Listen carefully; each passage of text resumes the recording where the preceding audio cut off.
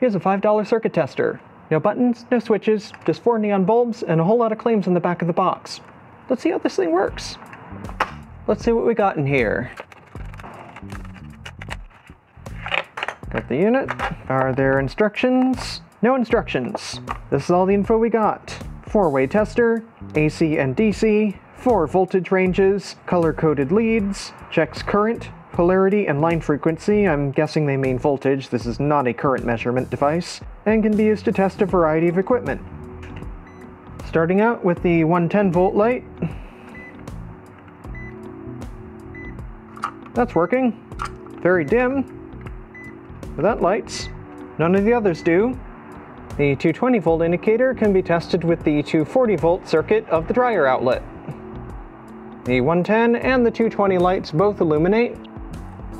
That works. Yes, I taped it to the wall so I could do this more easily. If I want to test the 277 or 460, I gotta get creative. This is a 24 volt control transformer for air conditioning or industrial equipment. But looking at the layout of the primary winding, I can do something clever here. The secondary won't be used today. I'm going to cap them off so they don't get in trouble. I'm more interested in the primary winding. White is common, in this case neutral, and then we have 4 other taps for the various input voltages. I'm going to wire up the power cord with a few extra bits. This white wire will be a tap to access the common or neutral terminal going into the transformer. Black wire here is the 120 volt line input. The configuration of the primary allows it to work like an auto transformer. I got neutral, 208, 240, and 460 taps from a 120 input. If I start my variac here, set the line for about 120. A little bit high, but there's a 208, and 240, and a 460. Actually quite high, 494. I will need to adjust these a bit. Gonna back this down until it sits right about at 208. Test the other ones. 240. And the 460 is gonna run a little bit hot at 483. Still within range. Now let's see what this thing does. Obligatory, do not try this yourself, please. Power's on. Let's see, what does it detect on a 208? Faint 220, so it will suggest that there's higher voltage than 110 with a 208 line. The 240 line also is detected, a little bit stronger. The 460 picks that up for sure. Now let's see how sensitive this thing is. I have the meter and this voltage tester hooked up in parallel to the 460 volt output. Variac's at 0. Power's on. This will read the voltage delivered to the tester. We'll slowly increase it. Alright, right here, it's quite faint, but just around 84, 85 volts, the 110 volt light begins to illuminate. As I increase it further, I start to see a little bit of light from the 220 volt indicator, and that appears to strike around 185, so that would detect a low 208 circuit quite faintly.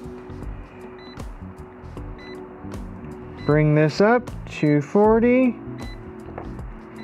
The 277 light's a little bit sensitive, so a hot, higher voltage than normal 240 circuit would trigger the 277 light. 245, 246, 247, somewhere in there. Comes into its own there, not bad. Right there, the 460 light, that starts around 380, so that'll start plenty early. Certainly will light up strongly by the time the nominal voltage is reached.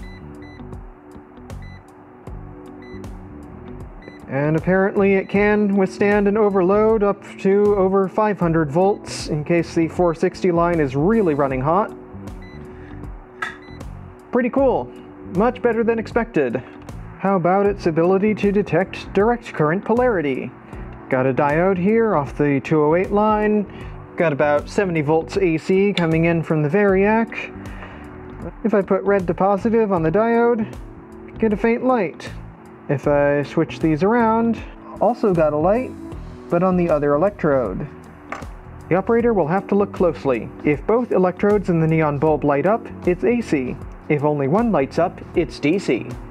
So that's what it does. Let's see how it does it. I'm not overly attached to this thing, and I already have some ideas on how I can use the internal components, even if the housing does not survive this process.